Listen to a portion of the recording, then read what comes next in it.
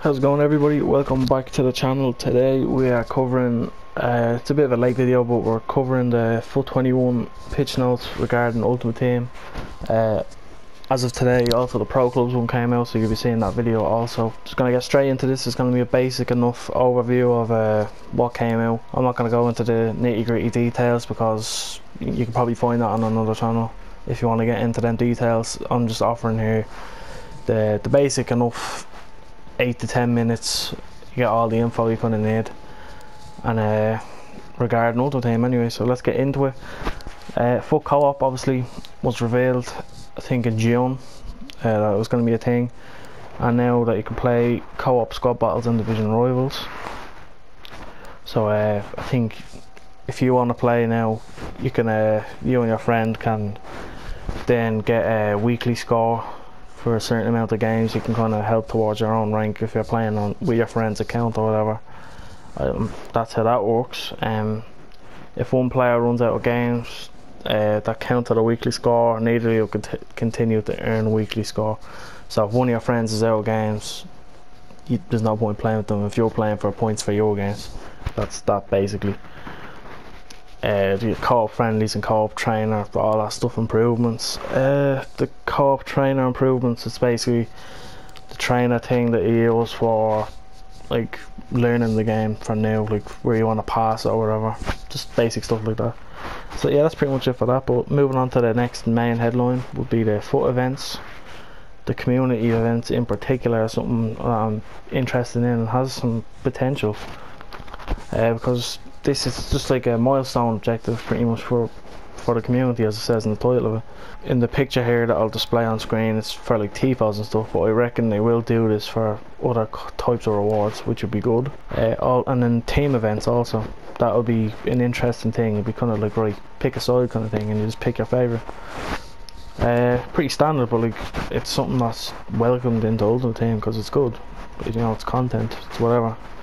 It's something that maybe not a lot of people use at the start, but certainly I will be probably participating in it for the first couple months, maybe, depends what the rewards are like. Now on to the next one, the FUT Stadium.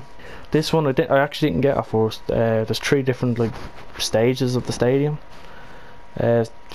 Just here the basic lines that I leave on screen for the first part of it. For FUT 21, we've built the FUT Stadium to be the most customizable arena in the game. Designed from the ground up, FUT Stadium allows, alongside your club, with new customization options that enable you to craft an environment which truly represents your club, and one that you can take on a range of different looks. Whether you're interested in following a unique team based or some of the custom content in the game, crafting a team that is represented by your favourite football club, or somewhere in between, you'll find all kinds of different options and realise your vision.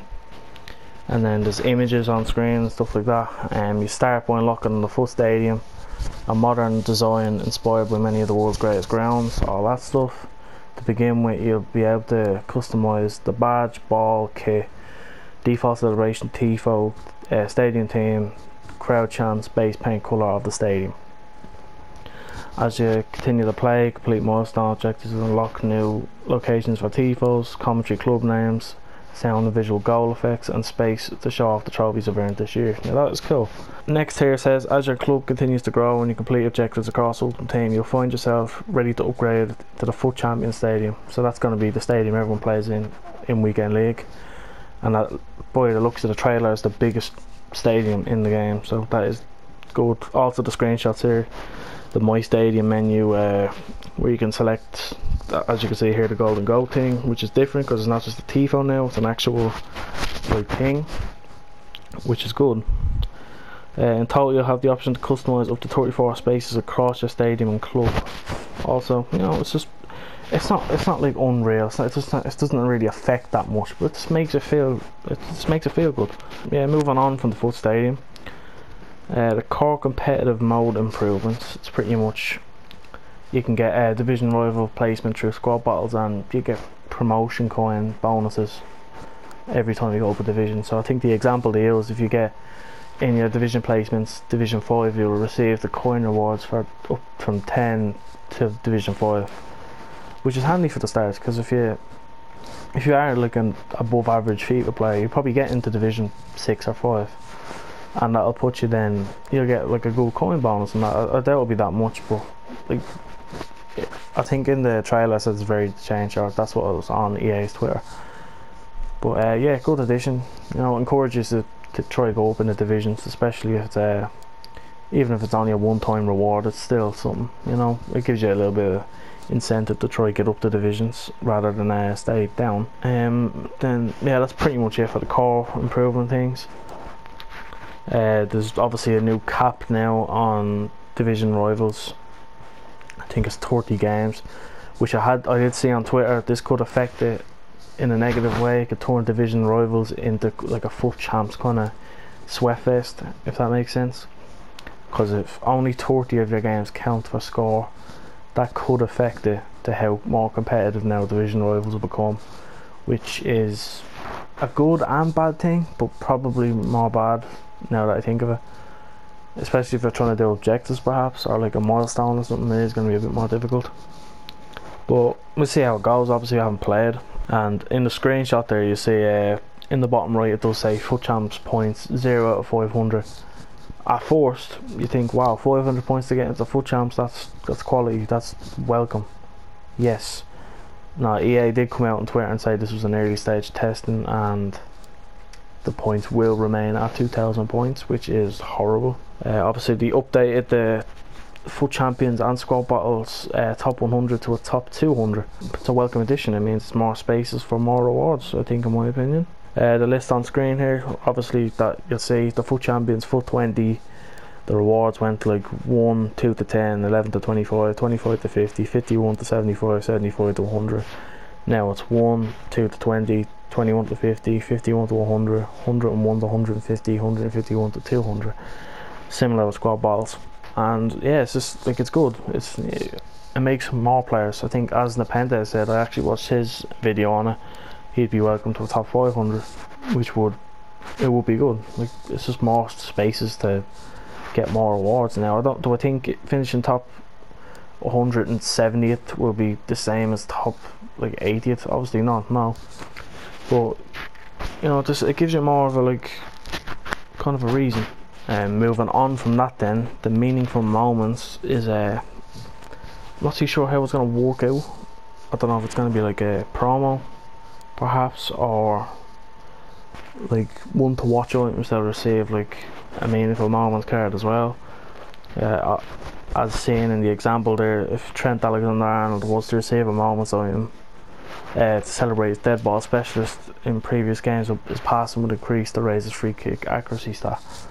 It's a welcome addition. I think like it makes the cards a bit more like valuable in a way. It's like, oh, do I really want to let this go? Like, his passing could get really good or whatever, and then I could like be good with free kicks or whatever. Obviously the updated game menus, I'll display the screenshot on screen. Just looks a bit more simplistic now, and you know, it's not much to like kind of go wow. It's good.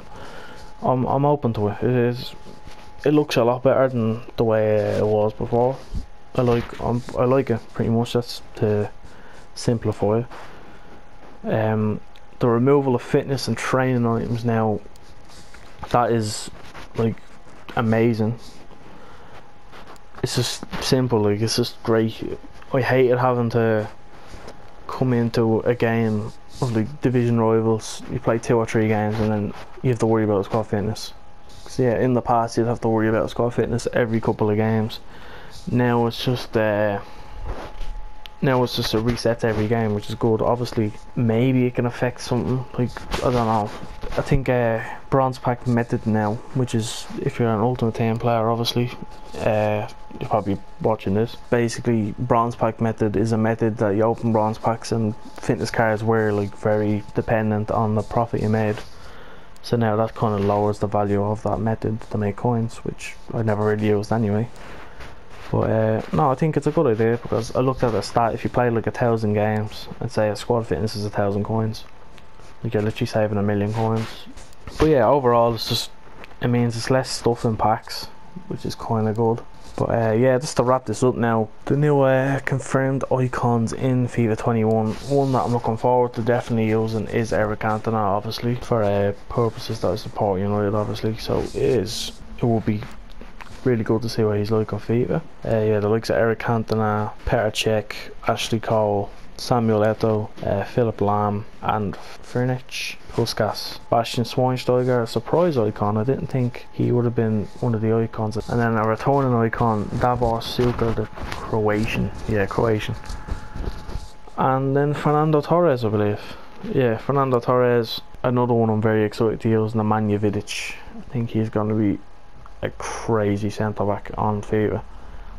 And then one that's probably not going to be so much used, it's kind of like Pirlo this year. It's like he's known for his passing. Xavi. Anyways, that's going to be it really for this video.